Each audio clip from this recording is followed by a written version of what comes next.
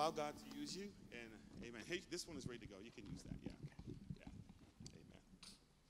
Do you need a boom stand? Or? This one will be fine. Hello, good morning. It's wonderful to be here with you, especially to be here together with my wife and with my wonderful colleague, Dr. Gilbert. We are here this morning to worship the living God. And one of the most amazing and wonderful ways in which God reveals himself to us is through the Holy Spirit. Can I get more amens here in the room? Wonderful. And the Holy Spirit has inspired God's Word, the Bible. And the Christian Bible consists of the Old and the New Testaments. And I'm going to see whether I can also use this microphone. Hello? Okay. The reason is I sometimes want to use my hands. And I think if we can get this microphone to work, I can move a little bit more freely. Ah, great. Wonderful. Very good. Thank you so much. That's great. And what I want to show you now is just here in this beautiful Bible that I've bought on the occasion of my ordination into the ministry many years ago, and which I use daily. This beautiful Bible consists of the Old and the New Testaments. And I just want to show you here visually just how big the Old Testament is in our Christian Bible. So I'm going to turn to the end of the Old Testament, which is here on my left-hand side, your right-hand side.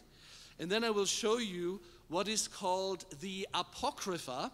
These are books that were written between the Old Testament writing and the New Testament writing. And the Apocrypha are about this section here in my Bible. And then what remains in my Bible here on the right-hand side is the New Testament. And I just want you to see just visually just how big the Old Testament is in our Christian Bible. Can you all see that where the cameras? I hope online you can also see it. The Old Testament is by far the biggest part of our Christian Bible. Old Testament here on my left, New Testament here on my right-hand side. And so really, if you think about it, if size matters,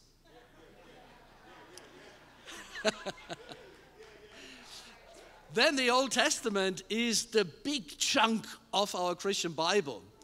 You could almost say, I sometimes say this jokingly, of course I don't really mean that, but I say this jokingly to my New Testament professor colleagues at the seminary, and I say to them, you guys, you are studying the appendix of the Christian Bible. And then they say, oh, but the New Testament is so much more important than the Old Testament because the New Testament tells us about Jesus. And I say, you suffer from an overblown appendix. You have got spiritual appendicitis. Of course, we're just joking because it's not about is the Old Testament better, is the New Testament better. But what I hope to achieve this morning is to help all of us to dip into that great river of God's blessings that is the Old Testament, the Christian Old Testament. And so the title of my sermon this morning is that this beautiful Word of God inspired by the Holy Spirit, this Old Testament is good news for you today. I want to inspire you to discover this beautiful book, the Old Testament, as your resource for a fulfilled and beautiful and happy life in a deep relationship with Jesus, your Savior. And as we begin to explore God's Word, and I'm going to take you through a rapid fire of mini sermons on different beautiful parts of the Old Testament this morning because I want you to dip into, not just dip into that deep river of God's love that is expressed throughout the Old Testament, but I want you to jump into that river. I want you to swim with me. Can I just see how many of you can actually really physically swim? Just raise your hand if you can swim.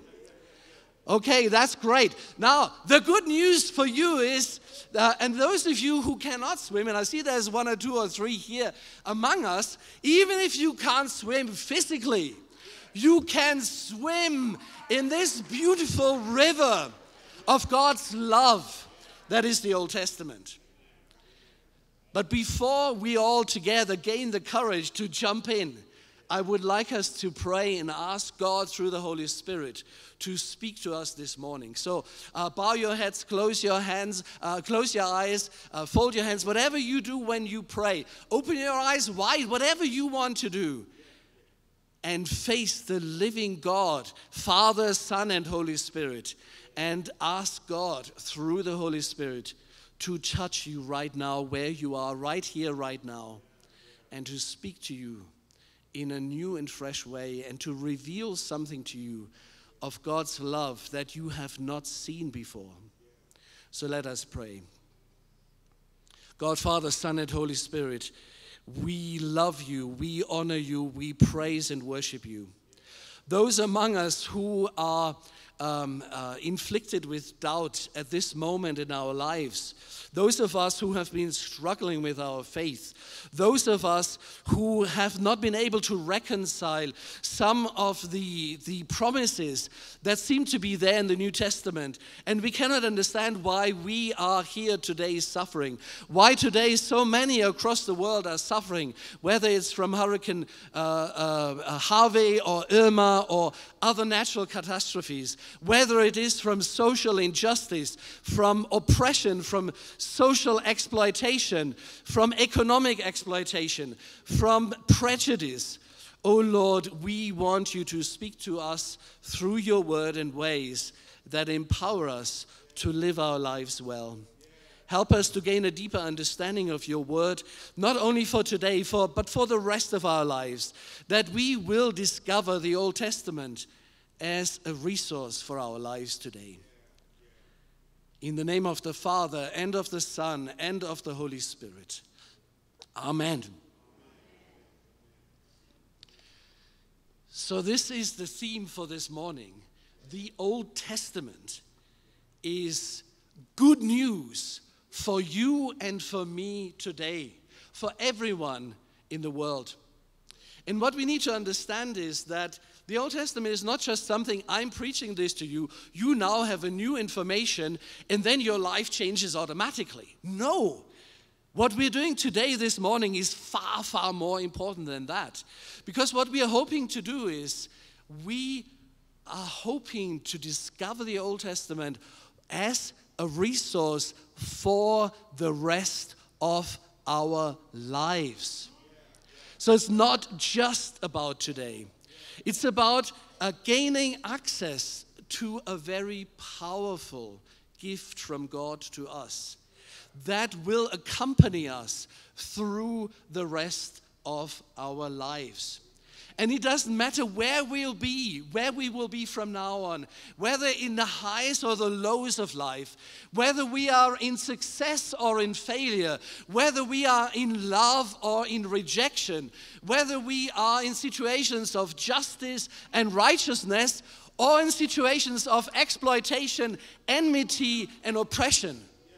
We have God's word to sustain us, to empower us, to enlighten us, and to guide us.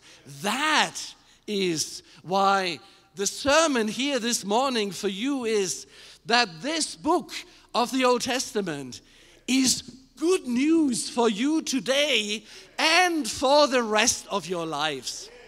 Hallelujah. Okay. I'm now lowering the temperature a little bit because I want to give a little bit of an introduction to why so many today, I don't know how many are here, but worldwide I'm aware that in the Christian church, a lot of people prefer the New Testament to the Old Testament. Let's just put this to the test. I just want to see hands up here in the room, and if you are online, I can't see you, but please put your hand up as well. Those of you who prefer the New Testament to the Old Testament, just own up to it. Be honest. Okay, there's quite a few of us, but not as many as I feared, so that's wonderful good news. But nonetheless, there are many people who think the Old Testament, although it's like 3/4 of our Bible, is not as important to them and as helpful to them in their faith as the New Testament. And there are many scholars, many academics, many professors of the Bible who think the same thing.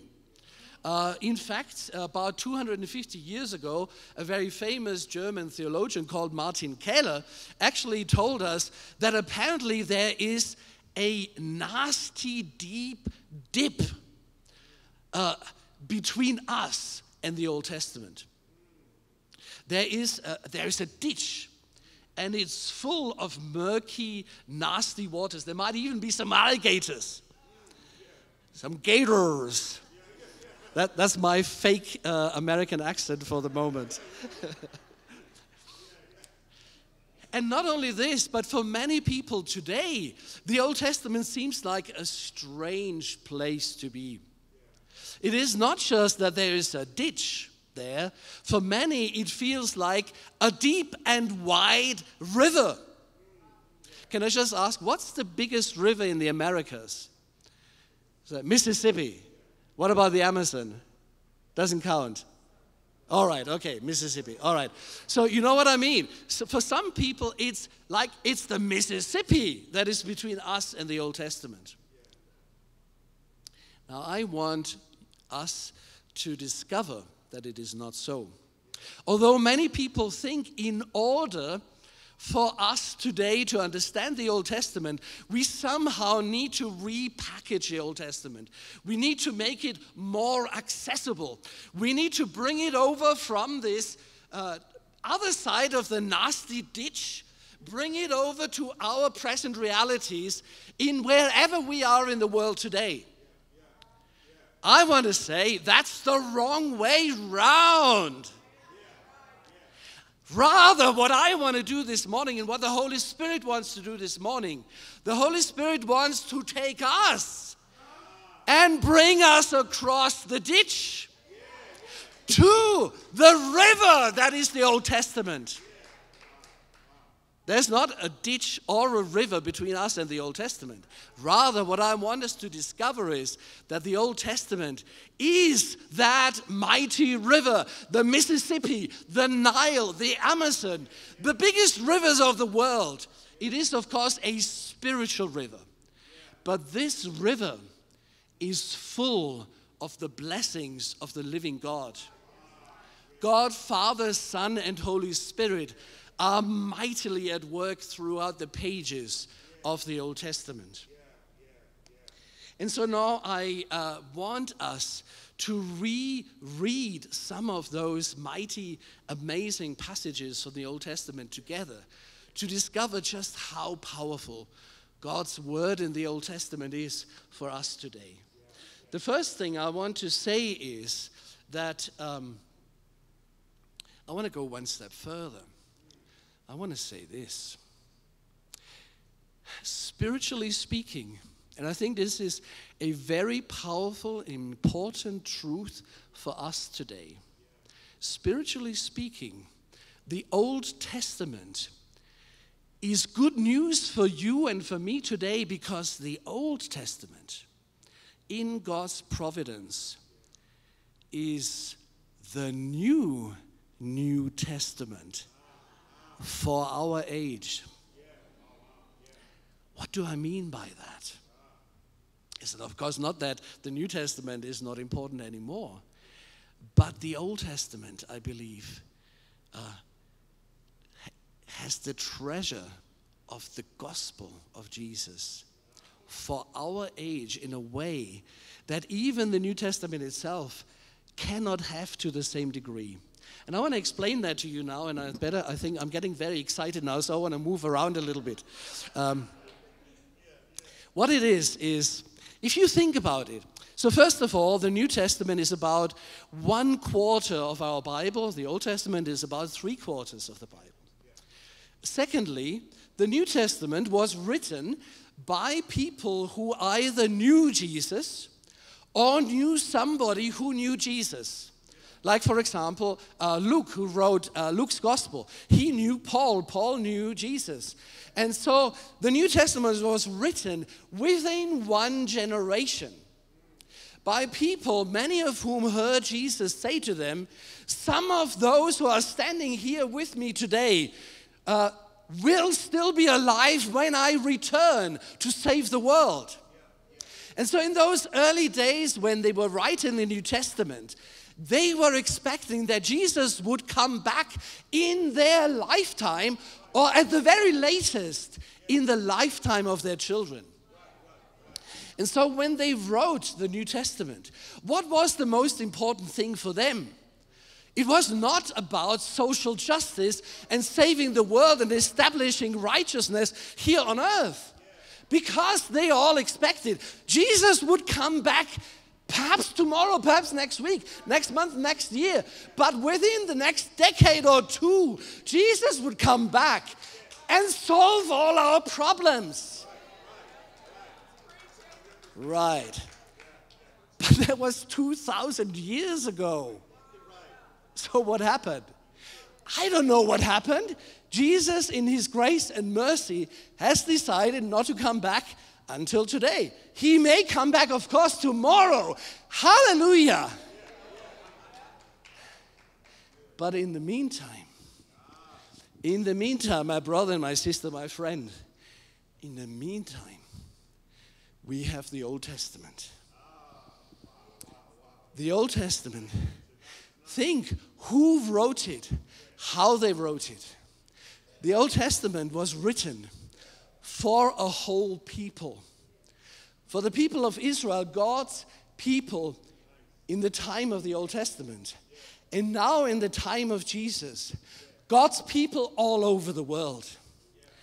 And this Old Testament was written by a people who found their identity as a people and as the people of God in and through slavery, through social and economic exploitation, through oppression, through injustice, through suffering, through pain, through murder, infanticide, killing little children to keep control of the people of God. The Old Testament was written not over one generation. It was written over a period of 1,000 years by men and women of God who went through all the ups and downs of life, through all the triumphs of God's mercy and favor and blessings and salvation. But they also went through periods of pain, of even God-forsakenness. They went sometimes through decades in the exile in Babylon, through decades of feeling that God was not there for them anymore. And you know what? They wrote the Old Testament during those very times. Because in the longing of their hearts, in the sense of God-forsakenness, their hearts stretched out to the living God and asked him, "Oh Lord, where are you in my life today? In the suffering that I am going through right here, right now. And it has been going on for so long. And it's not just for me. It's my neighbor. It's my daughter. It's my brother. It's my parents. It's my friends. We are all of us suffering. What, oh Lord, are you going to do about it? How long, oh Lord? Why? Why? Why? And it is those very same words written in Psalms 22 that Jesus himself on the cross, in the moment when he died for our sins, spoke with his last breath. Why? Why, O Lord, have you forsaken me? And so that is why, and I'm breathless even with all,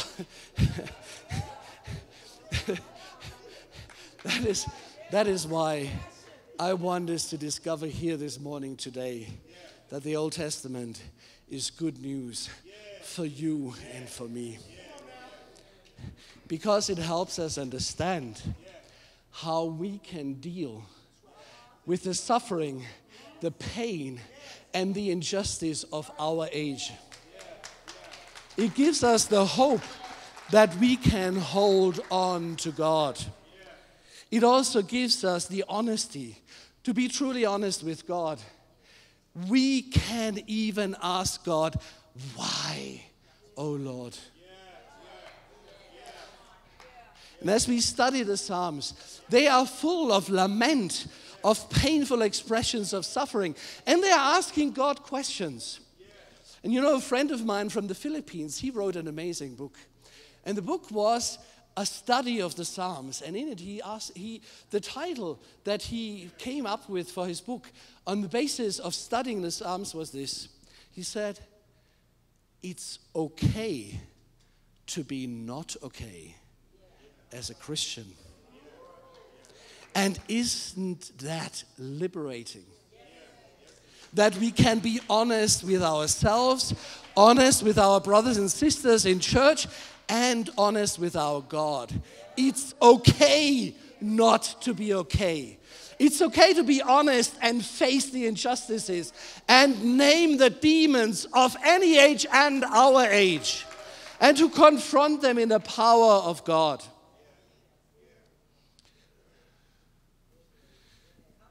And so when the Old Testament is the New Testament for us today, then it has amazing things to say to us in all sorts of levels. It carries us through the pain of injustice, the pain of natural disasters, the pain of sickness. But it also gives us the hope that as we hold on to God, God will eventually show up. God will intervene on behalf of his people and on my behalf and on your behalf. God is faithful. God is faithful. Hallelujah. Hallelujah. And not only that, the law. What about the law? We commonly think that the law is something for the Old Testament, for Israelites, for the Jewish believers of today, but not for Christians. Why is that? Why do you think is that? To be honest, I think it's because as modern day Christians, we are so excited about grace and mercy, we got lazy. We got lazy. Because the Old Testament, written over 1,000 years by beautiful, wonderful, amazing teachers of the faith, gave us the law not in order to enslave us, not in order to make us feel guilty, but in order to give us a standard to live for. A colleague of mine, Professor Wenham from the United Kingdom, he puts it beautifully. He says that in all societies, in all ages, when people make laws, this is true for secular laws, it's true for the American Constitution, it's true for common law in England, it's true for the German Constitution and so on. For all the laws we make, these laws do not represent the ideals of the lawmakers, but the limits of their tolerance. What do I mean by that? Not the ideals of the lawmakers, but the limits of their tolerance. Laws can only work if they can be enforced, usually by the police and the judiciary and so on. And so in order to make sure that they can be enforced, you can't go for the ideal, because the ideal is never has been enforceable. And so if we think about the law of the Old Testament, I don't mean every single individual law, and there are some that are not particularly relevant or important or binding for Christians today.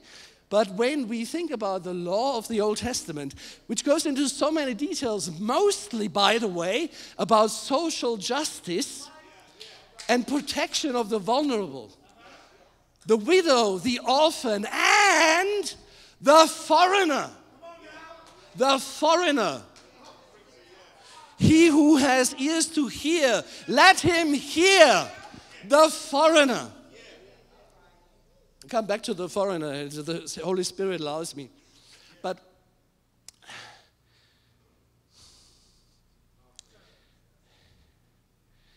if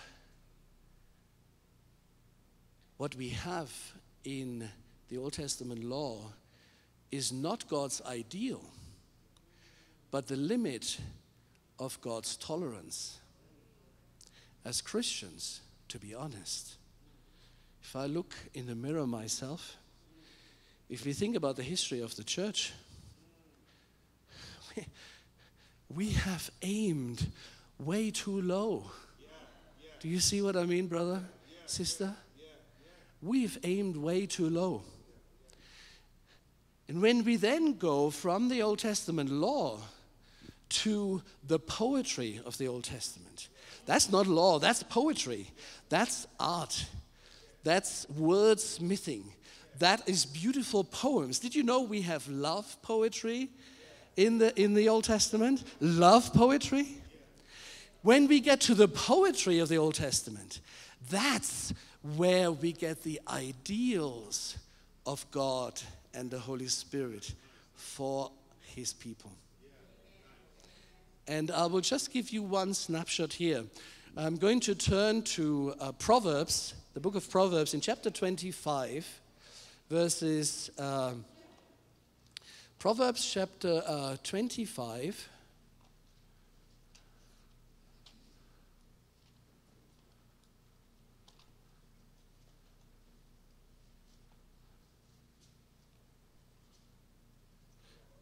have you got it? Proverbs chapter 25, towards the end of the chapter.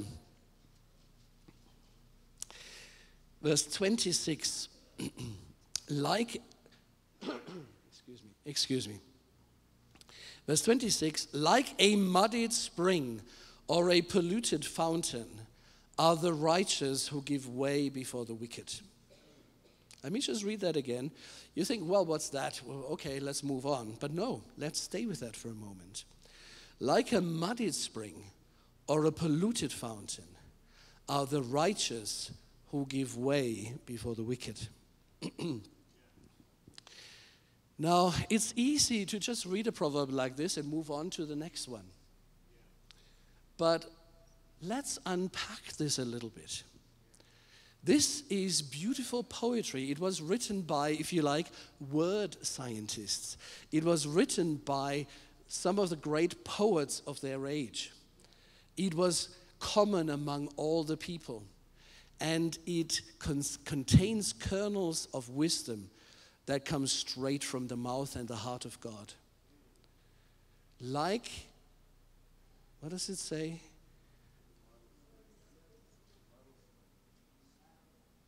Like a muddied spring or a polluted fountain are the righteous who give way before the wicked. What is the purpose of a righteous person? Often in the Christian church we've been taught it's all about not committing any sins. That's what makes you righteous. And believing in Jesus, that's what makes you righteous, because you yourself cannot possibly be righteous. We all depend on God's grace. And there's nothing wrong with that. But this is now where the Old Testament becomes the New Testament for us today, because it complements this important truth that gives us the humility to recognize that we cannot be righteous before God in our own strength, but nonetheless, if we are followers of Jesus, disciples of Jesus, if we want to live according to God's ideals, and we can, then as Christians who want to be righteous, we are meant to be pure springs and unpolluted fountains.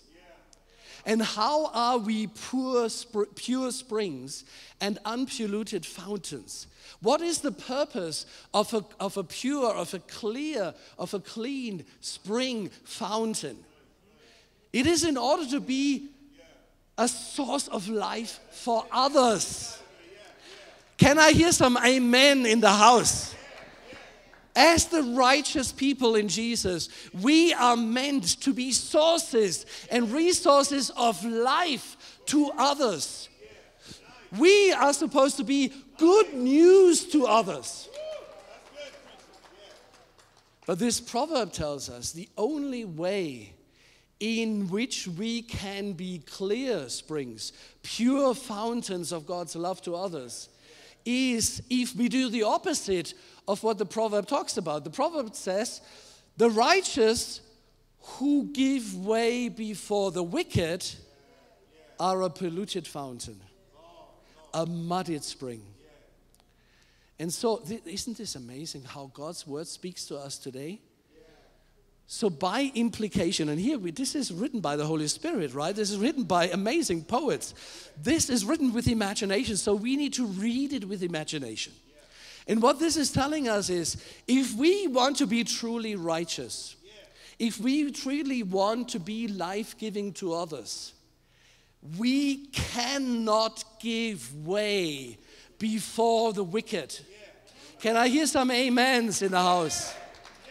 If we want to be righteous in God's sight, we cannot give way before the wicked. We need to stand up to injustice. And it is the very word of God that tells us Christian righteousness is not only about getting to heaven. Christian righteousness is about giving life to others and standing up against social injustice and against the wicked in this world in every age, including our own. The Old Testament, my brother and sister, is the New Testament. It is good news for you and for me today. It is an amazing challenge to the Christian church worldwide. We need to rediscover this book as God's word to us today. And we need to live it for the sake of others. You know, sometimes when I watch the news, I get scared by the fact that often Christians are simply known by what they're against.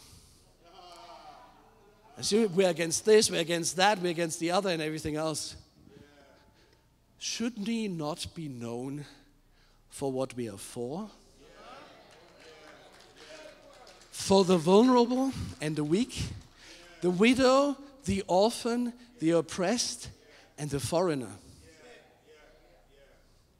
So, my brother and sister, I'm looking at the time and I realize we're getting close to the time. I wish I had another hour to share with you.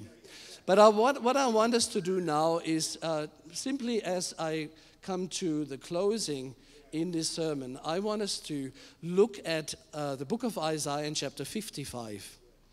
And this is a powerful word. Again, the metaphor of water is very powerful here. Expressing an invitation to you and to me and everybody online, wherever you are when you hear this. And it says this, "Ho, everyone who thirsts, come to the waters, and you that have no money, come buy and eat. Come buy wine and milk without money and without price. Why do you spend your money for that which is not bread, and your labor for that which does not satisfy? Listen carefully to me, and eat what is good, and delight yourselves in rich food. Incline your ear and come to me." And as I read this, I invite us as a church to come to God through a rediscovery of the Old Testament, reading God's word in fresh ways that helps us to live today as righteous people. Incline your ear and come to me. Listen, so that you may live. I will make with you an everlasting covenant. And I move forward to verse 6. And the invitation continues. And it says this, and this is a word for us today, because this is good news for you today. Seek the Lord while he may be found. Call upon him while he is near. Let the wicked forsake their way, and the unrighteous their thoughts. Let them return to the Lord, that he may have mercy on them, and to our God, for he will abundantly pardon.